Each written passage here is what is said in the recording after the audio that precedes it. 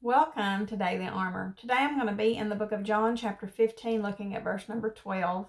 I do want to add that the book of John is a very valuable book to me. It's something that I enjoy reading, enjoy going to the book of John. I was reading a lot last night, stayed up very late last night, just looking for answers, looking for direction from the Lord.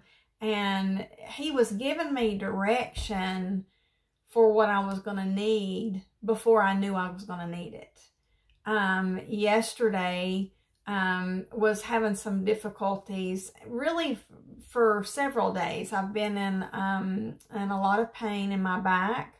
And I was thinking about how that the physical pain isn't always a bad thing. It makes us more compassionate. It makes us, rely on the Lord more. I don't know, there's so many benefits that takes place when we are going through a storm, a trial, a heaviness, a storm, those times of pain, physical or otherwise.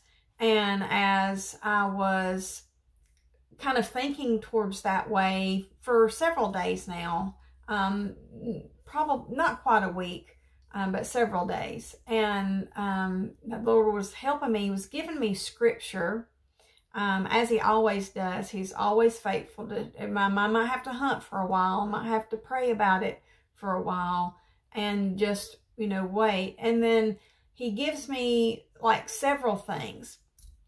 And I know that there's more to it than what I'm seeing, that I'm going to need it more than what I realize. And I don't know what's coming. I can't, there's a lot of things I don't know and I don't understand. But as some things happened last night that really I understood why He was giving me the scripture from, several days before. This one thing just kept going over and over and over. My mind constantly, the Holy Spirit just constantly saying, and like I said, it was before I realized I was really, really, really going to need it. God has a plan.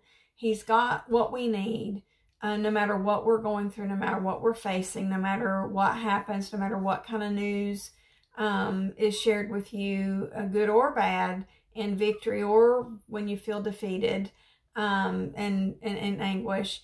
He's got what we need. And He just kept telling me in preparation, in advance, mind you, He's given me help before I even realize that I'm going to need some help in a certain area. And this is what He gave me: love one another. Just kept saying it over and over again. Just kept feeling like that was coming from the Holy Spirit. And I'm like, okay, Lord, I'm going to love one another. I didn't really know what the intensity of it was about. But then when He showed me today, last night, I realized, okay, Lord, I'm asking You for help. I prayed this morning and I was saying, Lord, I don't really know what to do with this information that I've been given. I really don't know how to act or react. I really don't know how to move forward. How do we handle things? I felt like I was going to the doctor and I was needing some help. I was needing a prescription or a remedy, or can we run some tests and see what's wrong? And when we find out what's wrong, can we have a plan on how to handle this, how to attack this situation? What do we do? And when I'm, going through and I just kept, love one another, I'm like, okay, Lord, I've got to find that verse. There's actually, another verse as well. Romans 13:8 says love one another. But I was like, no, that's not what He wants for me. And when I looked up that one first, and then it was in John 15:12. So I looked that up and it says, this is my commandment. I'm like, well, that can't be more plain. This is my commandment. I'm asking, like I said previously, I had been praying. I wrote out my prayer. Lord, I can't, I don't even know what to do with this information that I've been given. It's brought me great sorrow, and I don't know what to do. And then I know this is the scripture he's given for me. Takes me to John 15:12, and it says, "This is my commandment." Now, when you go to the doctor and you are, asking that doctor to use his valuable knowledge that he's went to school for all these years, he's got all this, that he can bring to the table. You're asking him for his counsel, his advice, and, you're counting on him to know the answers. They don't always know the answers. They're just human like we are. They're way more educated than myself. And I have to, consider what a doctor says in any given situation. But I'm not talking about going to a doctor here. I'm talking about going to the great physician when you simply don't know what to do. And you go to the great physician. You go to the Holy One of Israel. You go to our Master. You go to our Creator. I go to the rock of my salvation.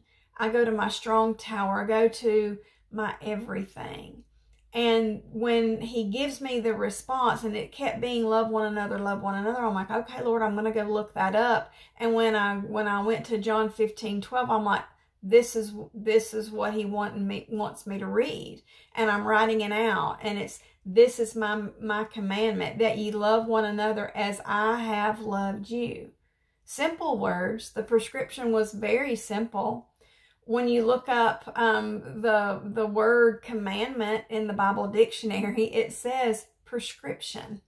I was like, oh my goodness. Prescription, precept, injunction. What is an injunction? It's an authoritative prescription. This is with authority. Not just that this is his prescription.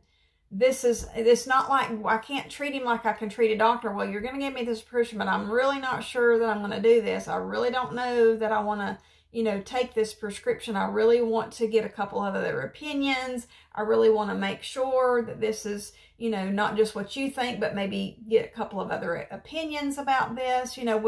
We'll second guess what man has for us, and we should. We're flawed and we're imperfect. And we can make mistakes, and I don't know what anybody needs.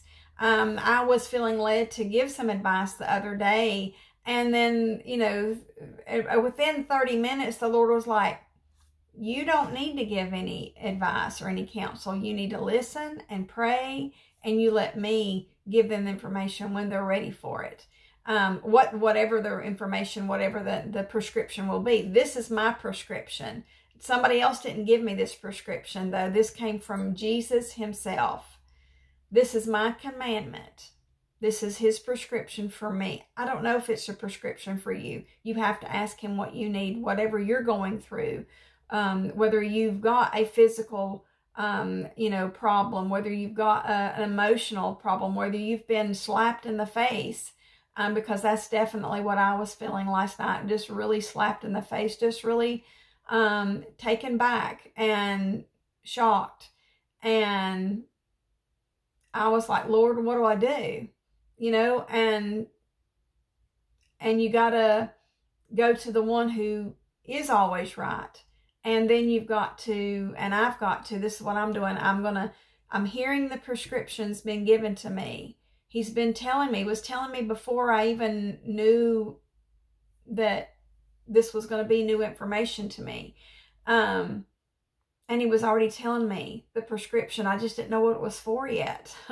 I didn't know what it was for yet. And he says, this is my commandment, that ye love one another. Now, this love is to be, when I looked that up in the Bible dictionary, it was entertain, welcome, be fond of, love dearly. Just keep loving dearly. Just keep being fond of. Just keep being welcoming. I don't want to avoid any situation. I don't want to, I was wondering why I was feeling avoided anyway. But I I didn't know what it was about, but I'm still supposed to not change. I'm not to change the way I feel, the way I love, the way that I want to be welcoming, and that's the prescription he's given for me. And he describes that as, I have loved you. And when you think about how has Jesus loved me? How has he loved me? First of all, he loved me first. He initiated the love. So I can't just wait. I've got to initiate it. I've got to, I've got to put myself out there. Am I going to get hurt? Yeah, I've already been hurt. We're going to get hurt again. That doesn't mean that we don't put ourselves out there to love anyway. Jesus was hurt. He was hurt by his followers. He had people that were following him until they found they were like, well, this is getting boring, or this is not what I thought, or it looks a little better over here. And he felt that. He experienced that. And he loves anyway. And he loved me first. So if I'm going to love somebody like Jesus loves me, I'm going to initiate it. I'm going to love first. He said he would never leave me nor forsake me. That is vital to me feeling loved, because I've had, when you have a parent walk away, that's quite difficult to get over. That's quite difficult to deal with. And you don't trust that. I mean, anybody can walk away, and everybody can walk away. And it's a hard thing to get over. But Jesus said, that may have happened, but that won't happen with me. He's saying, I won't leave you, and I won't forsake you.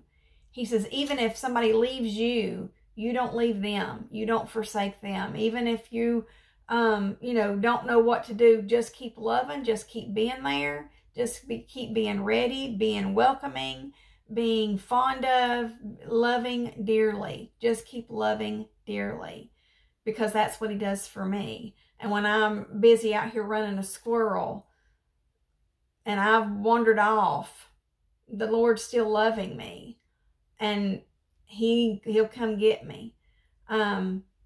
He says he'll even be with me until the end. So no matter how far the journey goes, just go the distance. He comforts me with his love. I experienced that through my spouse. He takes on responsibilities, and he sometimes he gets some hard things that's brought to him, and he doesn't always share those with me. He doesn't, and some of it is confidence, and some of it is he's doing it to protect me. He's been hurt, but he doesn't want me to be hurt. And so he tries to delay my hurt. And as I found out last night, my husband delayed my hurt, which means that he was going through a hurt alone. That I am his best friend, and I'm the one that he can bounce stuff off when he's hurt, when he's been disappointed, when he's had a slap in the face. I'm supposed to give him comfort, but he didn't allow me to do that. Why? Because he was protecting me. He was comforting me and helping me when he was protecting me, and then afterwards as well. What's another way that Jesus loves me? He sacrificed for me. He sacrificed for you. He gave the ultimate for me and for you. And I can't sacrifice my life for anybody and it make any difference. Jesus did that, and he's the only one that could do that. But I can think about others and sacrifice self in the midst of that. I can do what somebody else needs me to do and just love on them anyway. pray for them anyway, be there for them anyway, just stay completely, dearly fond of them and think they're just, you know, the greatest person to be around anyway. I can do that. You can do that. You can just think that anyway. Be that for them anyway. And Jesus did all those things for me. And he wants me to love others that way. And it's hard and it's difficult, but that's the prescription. And when you're asking, Lord, how do I take this hurt and how do I mend it? And he gives you the prescription, we've got to follow through with it. And that's how it's going to be mended. That's how it's going to be better than before. Sometimes when you have an injury, it's even stronger than before when you get healed.